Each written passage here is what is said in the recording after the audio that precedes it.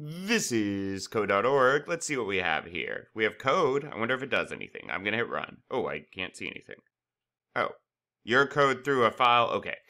Write the method getImage using nested if statements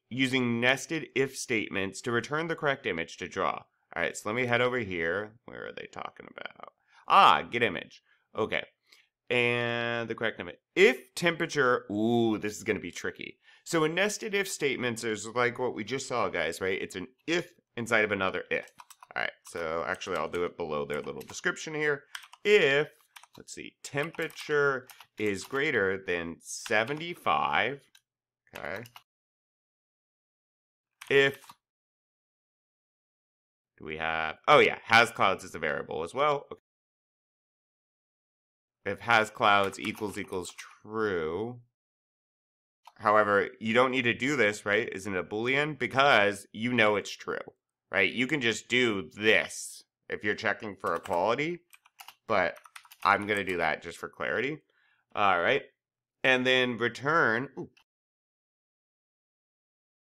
All right. If it's greater than 75.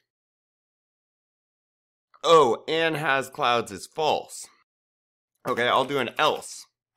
And then I'm going to return sun. It's not going to like this, I bet, because it wants to return down here. So actually, let's not have returns inside of a method. Let's do it this way. Boom, boom, boom, bam, bam. Cool. And there's a few ways you could have done this nested if, of course. I could have said a separate if, else, blah, blah, blah.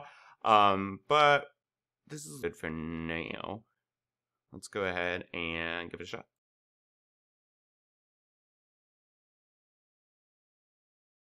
But, cool. Fancy.